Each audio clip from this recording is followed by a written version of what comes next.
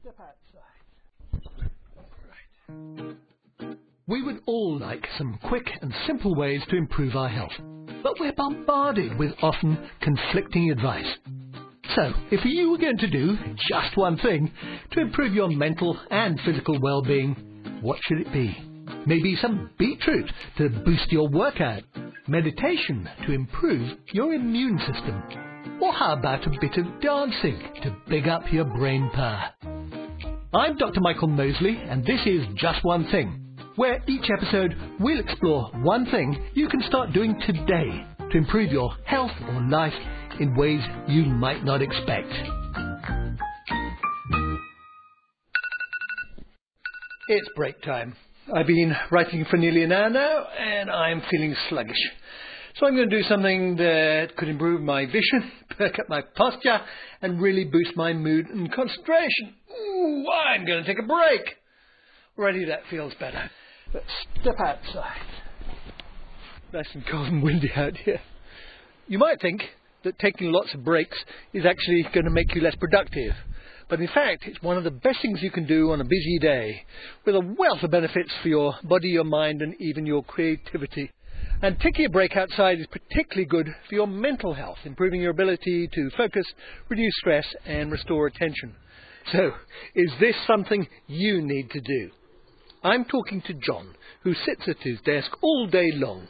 Let's see if taking a break is just one thing that he would like to put to the test.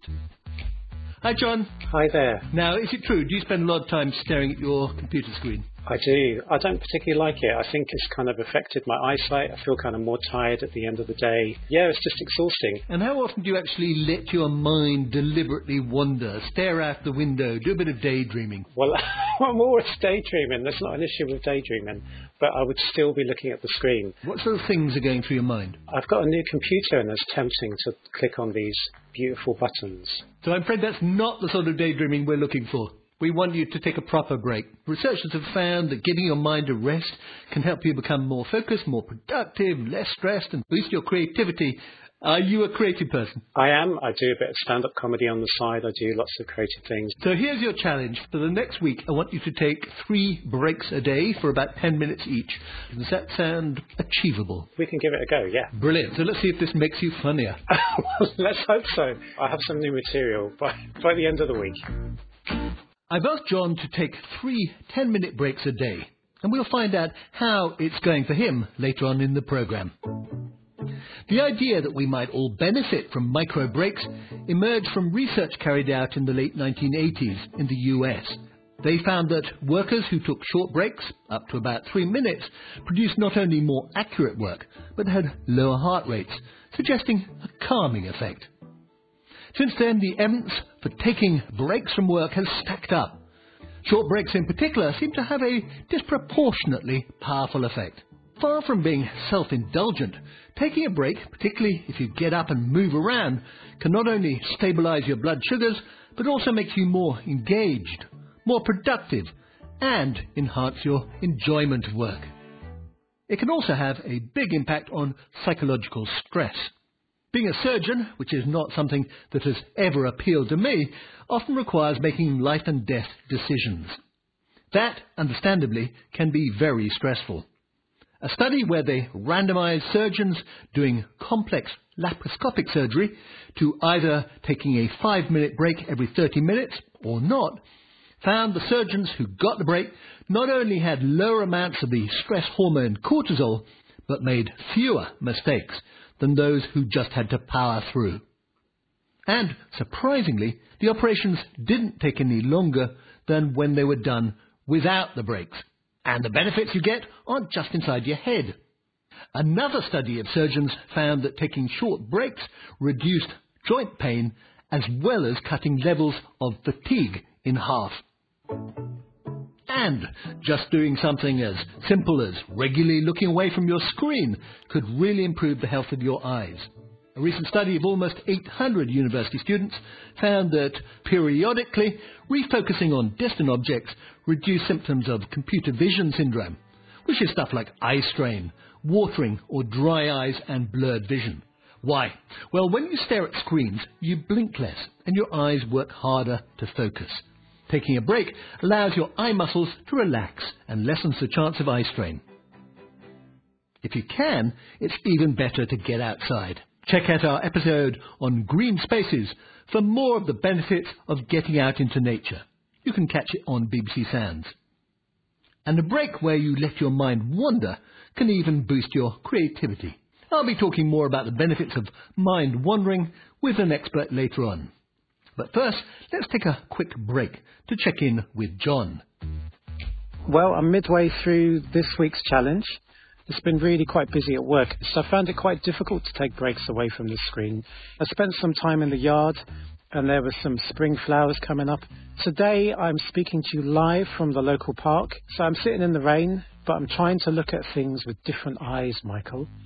I'm trying to get some creativity going and to let my mind wander. I'll persevere with it. Got a few more days. I'll keep at it. We'll catch up with John at the end of the week to see how he gets on. But now, to find out more about how some downtime can lift our mood and creativity, I'm speaking to cognitive neuroscientist Professor Moshe Bar from Bar Ilan University in Tel Aviv. He has just published a book on mind wandering. Hi, Moshe. Hi, how are you doing? Good. Now, many of us feel guilty when we daydream, but you say that if we let our minds wander, that can actually boost mood and creativity. Can you tell me a bit more about that? Mind wandering actually plays an important function or functions in our mental and physical lives. So it's a power tool for creative thinking, for improving mood, for decision making, for mental resilience. I do urge people to respect the mind wandering and to allocate some time to it whenever they feel they're in a good flow and stream of ideas. About half of our waking hours are dedicated for thinking inwardly. Right, so why does taking a break make you more creative and boost your mood? So everybody really wants to know how to be more creative. First of all, we have to understand that thinking is not only happening in our conscious mind. A lot of it is happening behind the scenes. So, for example, creative thinking requires a stage that we call incubation. So you want to generate a lot of ideas for a certain problem or a certain issue that you want to be solved. And there's the initial stage of divergent thinking where you create as many ideas as possible, just as broadly as possible. Everything goes, there's no stupid idea. And then we really need to incubate on this and evaluate all these ideas. So any creative thinking requires a first stage of divergent thinking, but then it ends with a convergent thinking where you converge to the single solution. And a lot of it requires this downtime where you really incubate all these thoughts. Now, I write books, and quite often I am accused of procrastinating. Now, my publisher will say, "Where is it? Where is it?" Can I just say to her now that it's incubating? Exactly. Tell the editor to speak with me. Okay. Can you tell me a bit more about your research into creativity and mind wandering? In this simple but I think pretty powerful experiment, we had subjects divided into two groups. In one group, we had subjects keep in mind a short number, something with 2 digits. Think, 43. So now you have to keep in mind the number 43 throughout the experiment. And the experiment itself is just free associations. I give you a word, let's say shoe, and you have to say the first association that comes to mind. You might say sock, and then I say watermelon, and then you say summer. And then at the end of this free association, I ask you, what was the number I told you before? And then you say 43. Okay, we move on. This is what we call low load, because you only have to remember 2 digits. We took the different group of subjects and we had them remember 6 or 7 digits number. So this is much harder. And now, again, this group of people were engaged in free associations, and we looked at their associations again. And we compared the nature and the originality and creativity and the associations that people in the two groups provided. And we noticed that those with a low load, and you can immediately make the analogy to your everyday life with the grocery list and all the emails that you have in your mind taking you away from the creative thinking. And indeed, we found that those with a low load that had to remember only 2 digits provided much more original responses. So when your mind is more loaded, you are less creative, to put it more simplistically. And we found that if you think broadly and associatively, which is akin to creatively, then your mood improves. And what's nice about it is that we realize this connection is reciprocal. If you're happier, you're more creative. If you're more creative, you're happier.